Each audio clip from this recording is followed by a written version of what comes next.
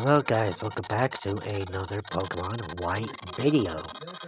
So last episode we got the skull back, we returned it to Lenora, and now we are heading to the Castelia Gym. I still need to find...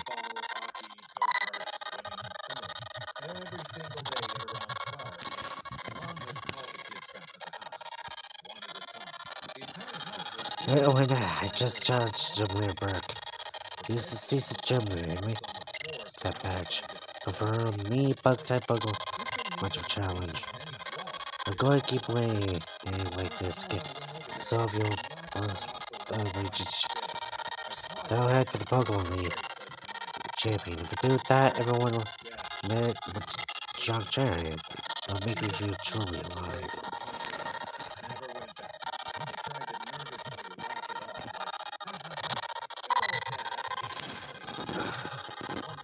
Okay.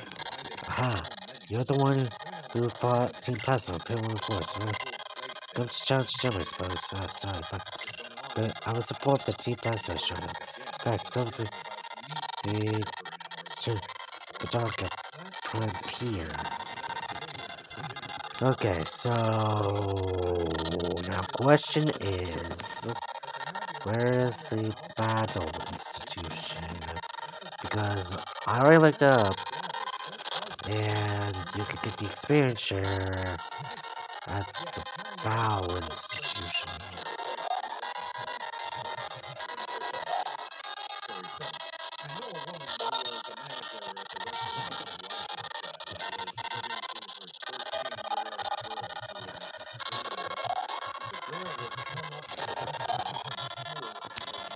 Where is everyone?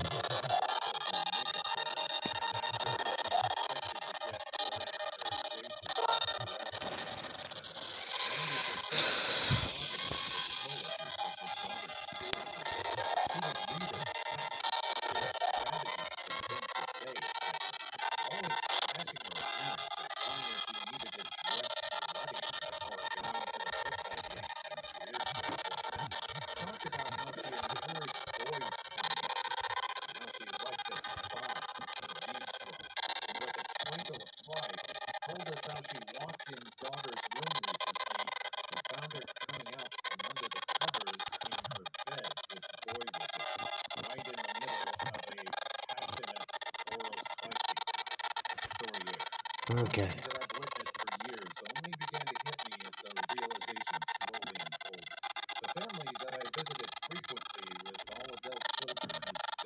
So, the Bow Institution.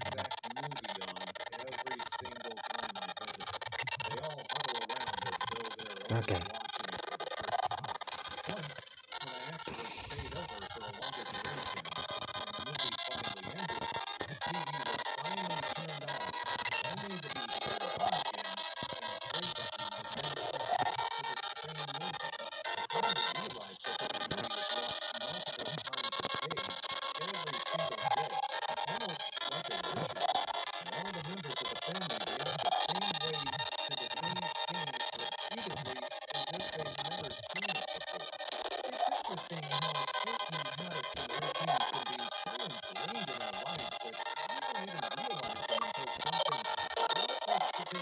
Okay.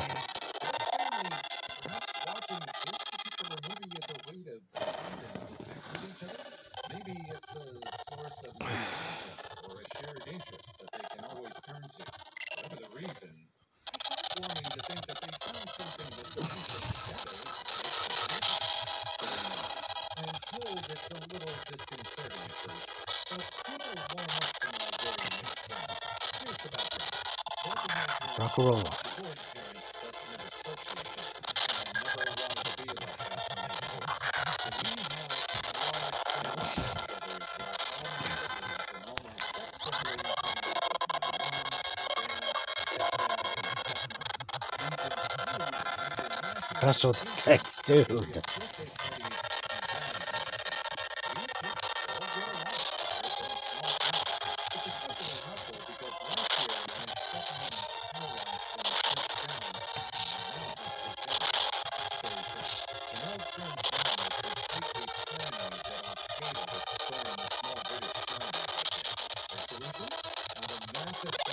shelter built under their house.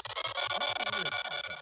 About 5 times a year, she would spend I could use some of the thousands extra and money. thousands of pounds on groceries to stock the shelter. By this, I mean she would genuinely buy out the whole supermarket. It would take her about 20 trips over a week. Not just canned food, Transfer. perishables too. I only found this out by sleeping over on one of her camping days.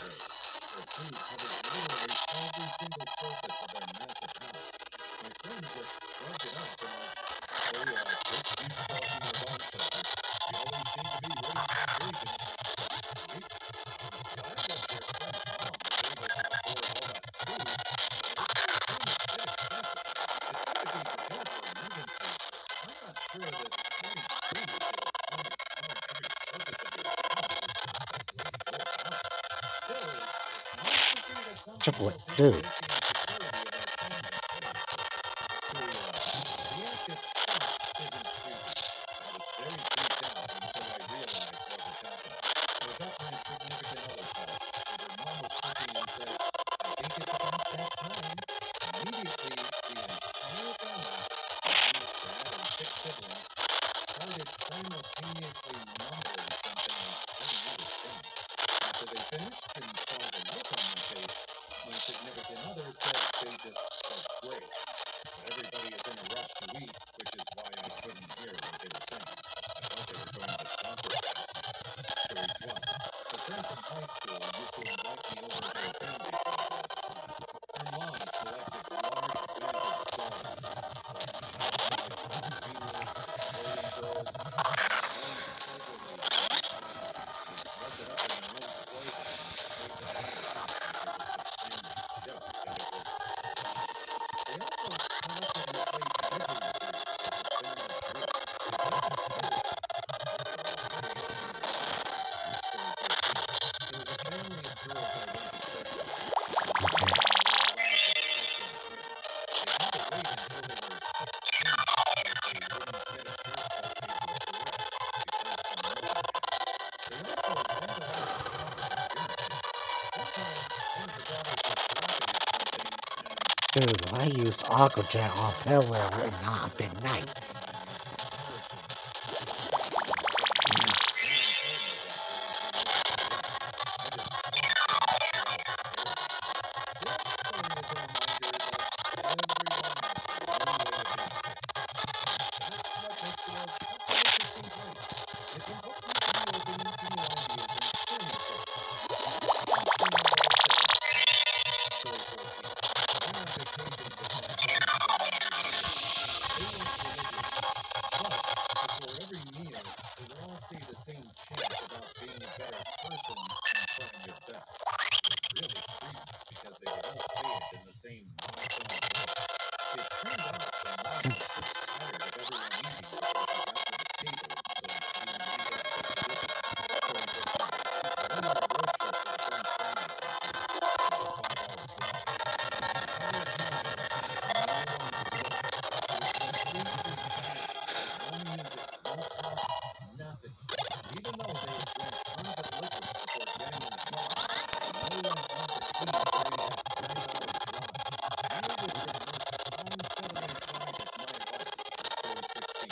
Went to a friend's house when I was 17. Dude, this guy just has an entire team of Mom skillets. brought out a huge, raw, wet onion, completely slathered in mayo on a plate, and she and my friend just went at it with their forks like it was filet mignon. 3 years later, I still think about that stuff from time to time. Raw onion and mayo. What a classic combination.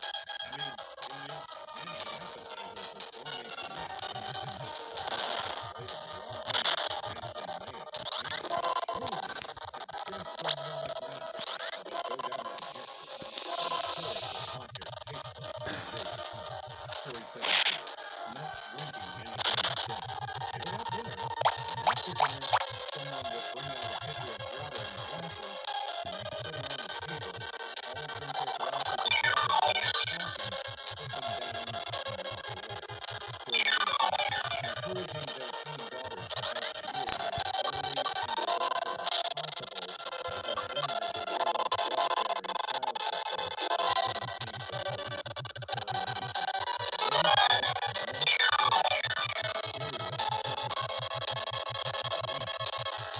leave your story in the comments. I would love to make a video on them in the future. Also, don't forget to like and subscribe.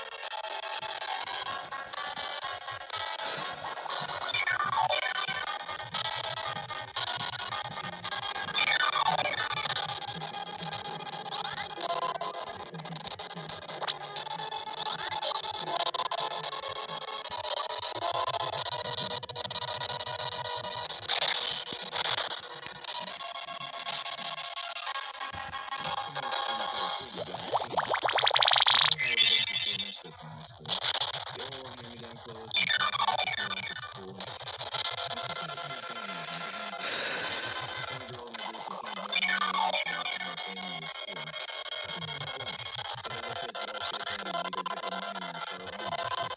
Two of the kids we hang out with were twin brothers. Their mom was raising them up before they were born, all on their own because their dad was intoxicated. We finally got out when we were teens, and pretty much immediately ran off in the future base of work too. Because of the circumstances, they both started looking to support the family really young. First getting odd jobs for folks and then getting real jobs as soon as they could. The two of them felt so sorry for this girl. They decided to spend it was Christmas time.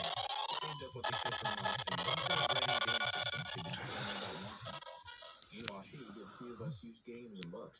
Obviously, you previously played or read by them. Wrapped in tinfoil instead of gift wrapped, and we all shrugged that off because, of course, it was pork.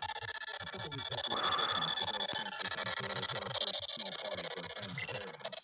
Her dad picked us all up in a brand new minivan and then drove us to the brand new house. After they got out, we got introduced to the new puppy. Jeez, this guy does make it a little tedious.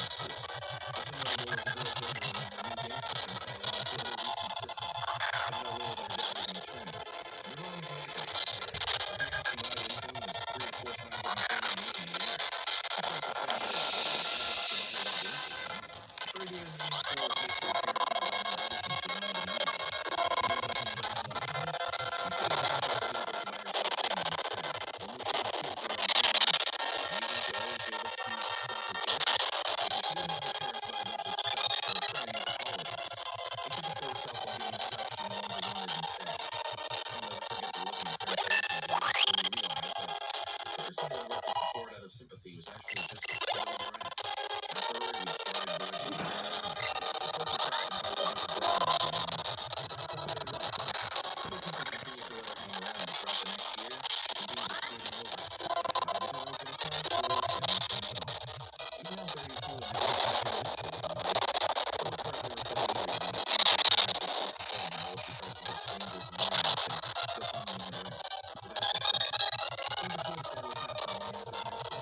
He had a chronic health issue and probably didn't get as much treatment as he should have. His brother is still around and still doing his coverage. He's doing okay, all things considered. Congratulations. I've never met you in my life. I have no idea what you look like or what your name is. I don't know who you are, but I'm absolutely furious on your behalf.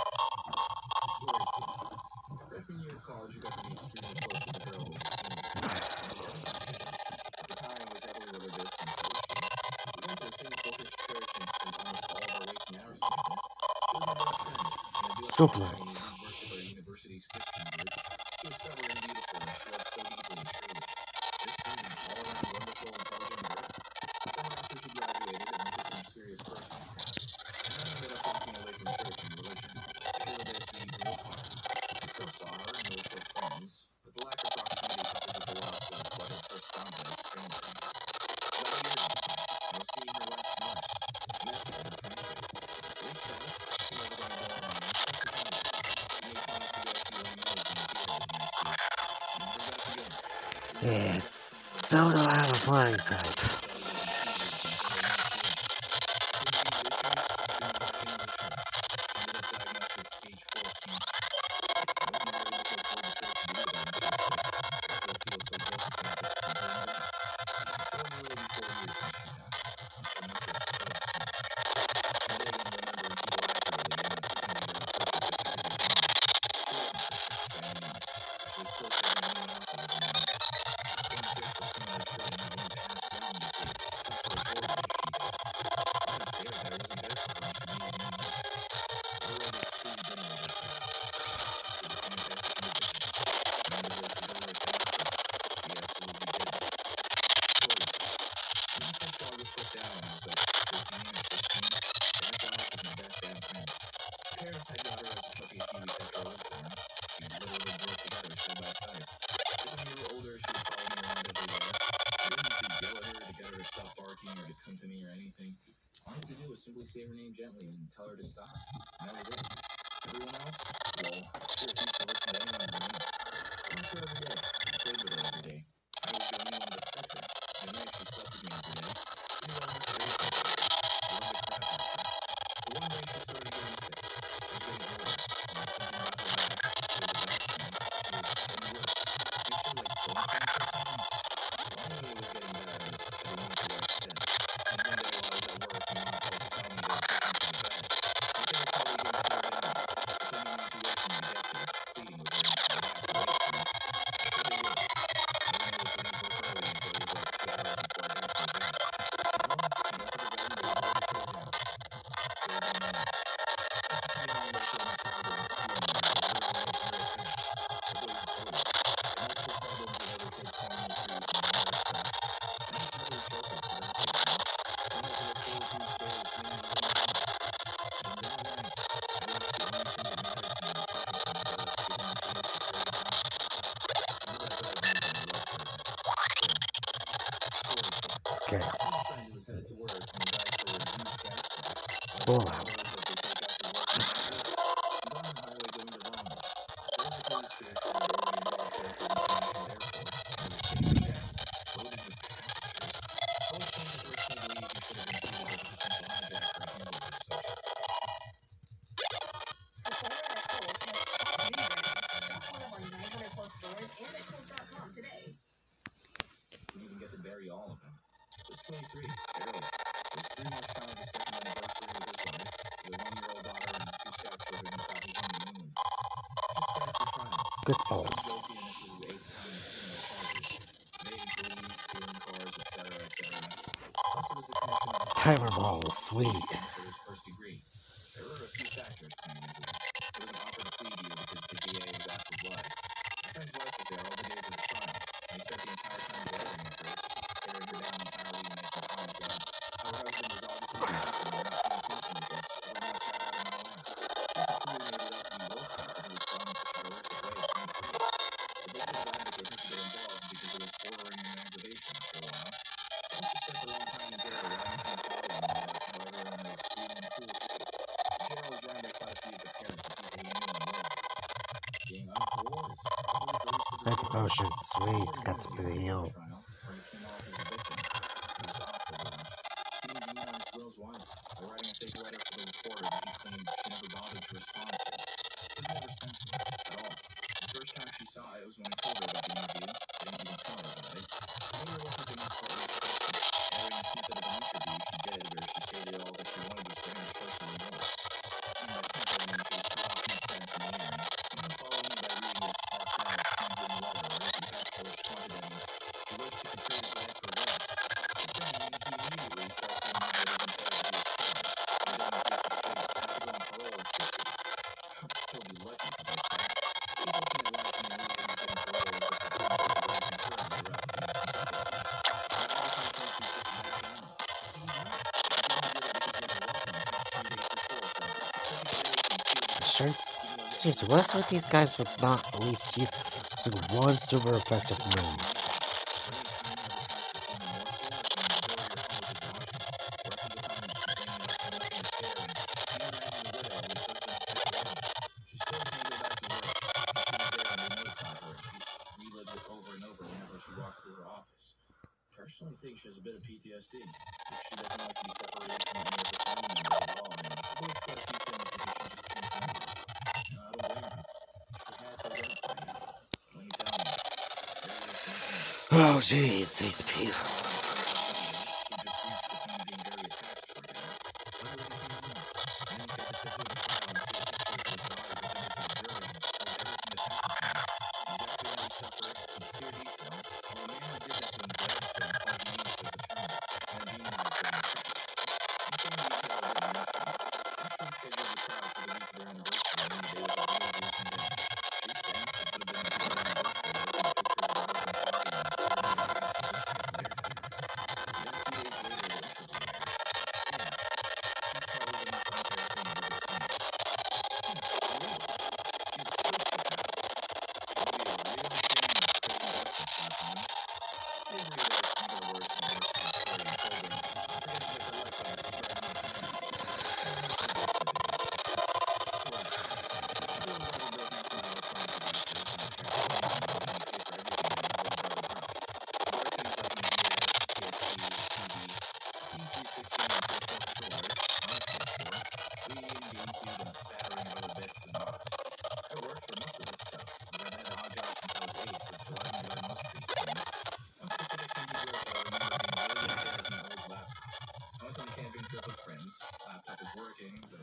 was a little cracked as it was like 2 years old.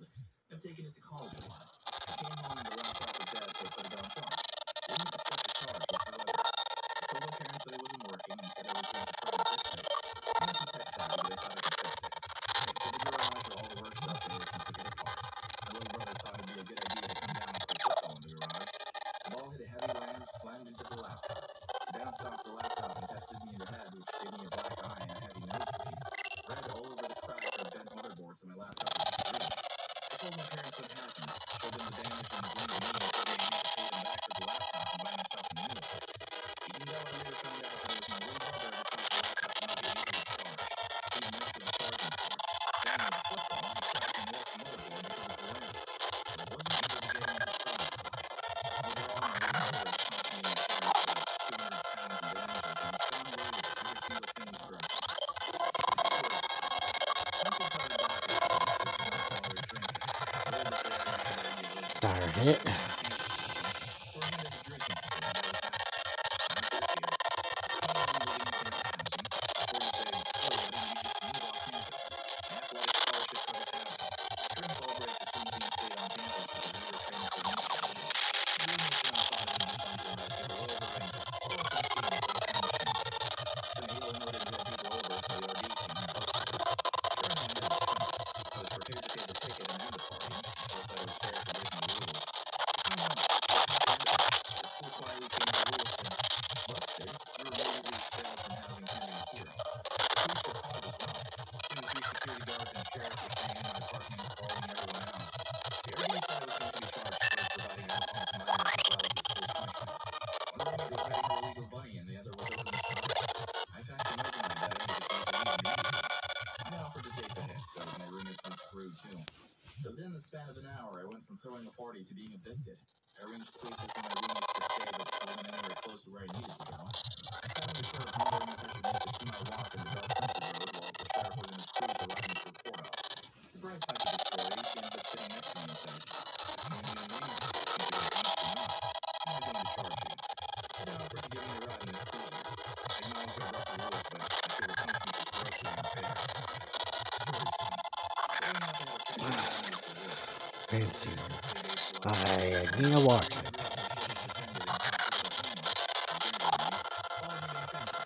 When we saw her come to the house, the mom shooed her away. He said, "I don't want someone else keeping in my house." I don't want him crying and abusing. I felt terrible for not following him and comforting him. I was 10 years old and didn't know what to do. The worst part is that the mother insulted the girl, blamed me for the incident because she was trying to save face. The Korean family told me they didn't need me to help with their homework anymore. I'm not sure if the girl was too shy or scared to tell the truth, but I never spoke to either of the families again. Oh, at least I didn't have to deal with that type of prejudice anymore. I knew people like that. Sad ending for a Korean family. Story 8. When I was in grade school, we had a family group assignment to design a community center. I had the teacher promising a lobster dinner for the group that had the highest mark. I had a bit of a crush on the teacher, but hey, possible anyway. The group busted their bumps designing the hijinks at the school community center, calling a long list of businesses to return membership fees, costly construction.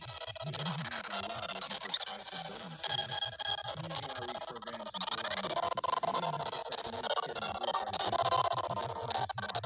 We came back to the lobster dinner and told More the good teacher dude. that we It's wanted just to one make of a these people special are dinner using for her. resistant We called it attacks. lobster, which is a low-key form of googly eyes in the paper lobster called American style. Other than that day, I learned the true meaning of disappointment. Story 9. My mom bought my brother a Sega from the garage sale years after it was a popular gaming system. It then changed to what my brother had for it. My brother and I routinely took care of ourselves after school as parents were working. One night I came home late, entirely when my brother wasn't home. He then proceeded to make me throw a Sega in the dumpster of our complex and told me if I brought it back in, I would be hit with a belt. This was his idea of a punishment to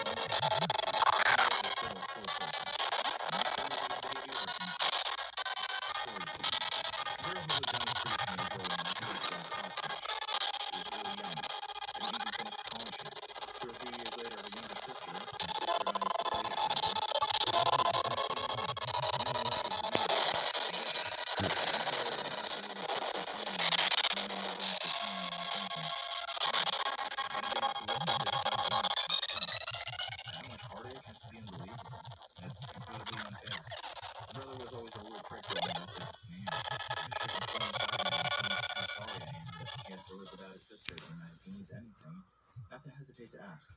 But I really never knew him well, so he'd probably think I was weird. I think of him and his family often. I looked him up on social media. Looks like he's actually doing really, really well. Looks very happy, has a girl now, and a good support system. So I feel a bit better. Mostly just wanted to know he was okay. Story time. When I was 15, I entered year 10 formal, which is kind of like Australia's homecoming dance for prom, I guess. I wasn't very excited for it, but I was excited for the after party, which was going to be my first high school party. I lived 3 or 5 k's from my school and had to take a bus into town every day, and my parents worked a lot, so I missed a lot of parties. I was thinking of going to the after party for weeks, when my mother decided to tell me that I couldn't go on the way to the formal because I hadn't organized anything, and she knew full well that I did. I was staying at my friend's house now, and I didn't share the address and the invitation. That's what she told me anyway, that I had no chance of organizing anything anyway. It pissed me off, because I had to spend one night with something I didn't care about in order to get home and talk about a party I couldn't go to. This experience taught me to always live up to the promises I make with my kids when I have them. I hope you enjoyed the video. If you made it this far, I'm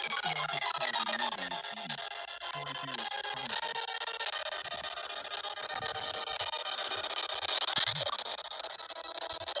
you'll also enjoy it. What's the darkest side of you that you've seen? The story here was promising. Creating a new world of choices. I wonder. And there comes a time where you eventually stop loving something. Or in this case, you stop loving the feeling of what they're doing in your life is looking where you are now. I mean, that was the case when it came to a character like Syndrome from The Incredibles, Pixar's gorgeous girl in heaven.